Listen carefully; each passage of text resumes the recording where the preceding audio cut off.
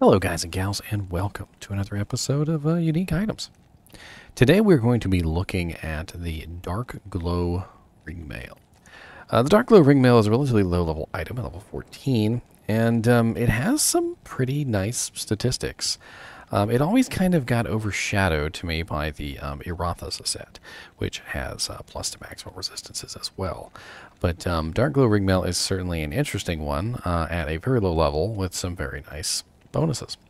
And as we go over it, I hope you will see it in the same light that I do. So right off the bat, you see it has 90 defense, which does vary a little bit from 70 to 100% enhanced, which is not a huge difference, but it'll be anywhere between like 83 to like 90, maybe like 99, and that defense is actually kind of nice at level 14.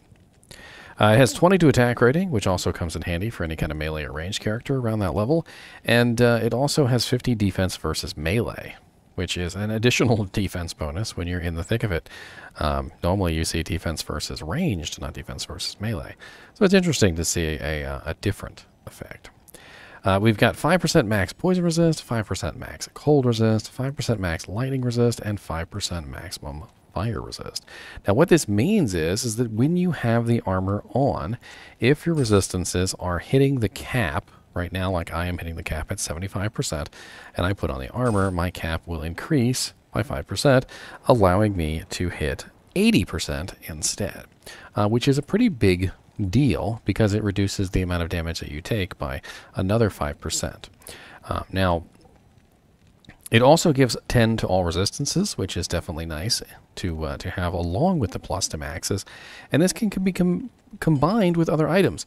So, for instance, if I were to wear the full Iratha's set with this, which is the helmet, the amulet, the gloves, and the belt, the Iratha's set gives me 10% to all maximum resistances. With Darkglow, that would be 15% to all maximum resistances, and I would be looking at a total of 75 plus 15, which is 90% to all resistances. So at level 15, which is the level that you can use Iratha's, you could be wearing Darkglow Ringmail and the Iratha's set for a really sweet total of 90% to all resistances, which is pretty ridiculous for normal difficulty and will pretty much make you nigh unkillable and for pretty much all elemental forms of damage. And it's not too shabby at protecting you from the melee damage either. Now, who can use this armor? The real problem with this armor is that to hit, or for those maximum resistances to be useful, you have to actually hit the cap. A lot of players will completely neglect their resistances to the point where Darkglow does them no good. If I'm running around with 40% fire, 40% cold, and 40% lightning, or 40% poison, and I have nothing capped, when I put on Darkglow Ringmail, it's not really going to do me any good to have an increase in my caps if I'm not actually hitting those caps. So that's something that you really have to take into consideration when you think about Darkglow Ringmail. It can also be useful on a mercenary, believe it or not. So if you hire yourself a mercenary, doesn't matter who you grab, and you throw the Darkglow Ringmail on your mercenary, the mercenary will also gain 5% to his maximum resistances. Now, the silly thing about this armor is that it gets outclassed. So later on in the game, you will come across an armor called the Guardian Angel Templar coat. And this one has also max resistances, but it's higher, has more defense, and in general is just a better item all around. So the Darkglow Ringmail ends up getting outclassed as soon as the Guardian Angel Templar coat comes into play. But until then, it actually makes a halfway decent armor for a mercenary because it will protect them from all of the slings and arrows. Now, granted, they're under the same problem that you are, though. They have to hit that max resistance as well before that max resistance becomes useful. So right now she's level 64, so when I put the Darkglow Ringmail on her, she gets that bonus. But if I were to go to, let's say, Hell difficulty with this particular character, you will notice that her resistances are not quite as good, and the Darkglow Ringmail is not really helping her anymore. because now she doesn't hit that max. So she still gets the 10 to all resistance from the Darkglow, but she doesn't actually get the rest of the effects. Now you can also find Darkglow Ringmail in its ethereal form, which I have right here. And unfortunately, the defense is not calculated properly. But let me go ahead and run the calculations for you guys real quick. So it is a base defense of the Ringmail, which is basically about 40, say 47. So 47 plus the 85% enhanced. Oh, sorry, I did the calculation wrong. 47 plus the 50% ethereal, and then plus the 85% enhanced, which would give us a total of 130 defense for the ethereal version. Now, of course, you can upgrade this to get yourself some more defense, and we're going to do that right now. So we're going to need a shell rune and a tal rune and a perfect diamond. And when we upgrade this, it will go from 90 defense, 36 strength, level 14 requirement, to 307 defense, 74 strength, and level 30 requirement. So as you can see, actually not a terrible mercenary armor. If your mercenary is hitting the numbers, if he's hitting the caps, then giving him 5% more to all the caps is certainly not a bad idea. It is lacking some very important mercenary things, like faster hit recovery and lifesteal, and I don't know. If you didn't have anything else, I could definitely see an upped Darkglow Ringmail being useful on a mercenary. Of course, if you had the ethereal version, it would be a little bit better. So let's upgrade the ethereal version, and let's see how much defense the ethereal version gets. So we are going to go from 26 strength, level 14, and the defense is going to fix itself when I upgrade it. So it goes to 494. So not bad. A little bit more defense at level 30. Definitely a little bit more viable for a mercenary. And I don't know. Could be your early kind of like a Guardian Angel while you're doing Nightmare Council runs. Until you get to Hell, and you're probably going to upgrade to the Guardian Angel Templar code. But let's take a look and see what it's like if we upgrade it one more tier to the Hell difficulty version.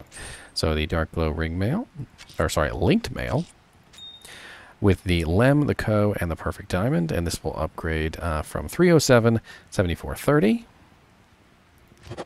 to 723, 131, 66. So 66 level requirement is pretty high. 131 strength requirement isn't too bad, and the defense didn't go up really an exceedingly large amount. So 723 is actually kind of low, and I feel like at this point the Guardian Angel Templar code is easily lapping it. So let's check the ethereal version too. So we have 494, 6430. And that goes to 1,338, 121 strength requirement at level 66. A little bit more worthwhile for a mercenary. If you didn't have anything else, this could definitely be used to bump up your mercenaries' maximum fire, cold, lightning, and poison resistances. All in all, I don't really feel like this armor is probably worth upgrading to tier 3. It really excels as a level 14 armor, and the Guardian Angel Templar code, which is Guardian Angel Templar code. The Guardian Angel Templar code is level 45. So by the time you get to level 30 and the Linked Mail, you have about 15 more levels before the Guardian Angel Templar code comes around. And why is the Guardian Angel Templar code so much better than the Darkglow Ringmail? Well, because it has 15 to all maximum resistances instead of 10. It also has +1 paladin skill levels if you're a paladin. And it has attack rating versus demons. It's got faster block rate, and it has increased chance of blocking. And much more defense. So in general, the Guardian Angel Templar code wins out over the Darkglow Ringmail past level 45. However, at level 14 to 30... at level 14 to 44, if you're looking for increases to your maximum resistance, you're not going to find them in many other places. There's only 2 places you can go, really, for increase to maximum resistances of this type, of literally every single resistance, and that is the Erotha set and Darkglow Ringmail. Now, you can get individuals, like Nozikin Relic will give you a little bit of a boost. I believe Inferno or Hotspur Boots will give you a little bit of a boost to your maximum fire. Venom Ward will give you 90% poison, things like that. But the combination of Darkglow and Erathas is kind of hard to beat, especially when you can get 90% to all your resistances, basically at level 15. There's really not a lot more to talk about with this armor. It's fairly easy to find. Being a ring mail, it's going to drop just about everywhere, probably Act 2 and up. And that's about it. The runes to upgrade this from tier 1 to tier 2 were actually surprisingly cheap, so I wouldn't be too worried about that upgrade. So if you did the upgrade and then you didn't need it any longer, you wouldn't have to worry about throwing it on the ground. It wouldn't be that big of a deal. But later, when you're looking at the Lemon the Coda upgrade, that's a bit of a stretch, and I probably wouldn't do that. Tier 1 upgrade to tier 2. I'd say, yeah, that's all right. Tier 2 upgrade to Tier 3, maybe not so much. Maybe if you have the ethereal version, but even if you have the ethereal version, I feel like your Guardian Angel Templar code is going to outshine this no matter what. Anyway, thanks for watching, guys and gals, and I do appreciate it. And as always, keep watching.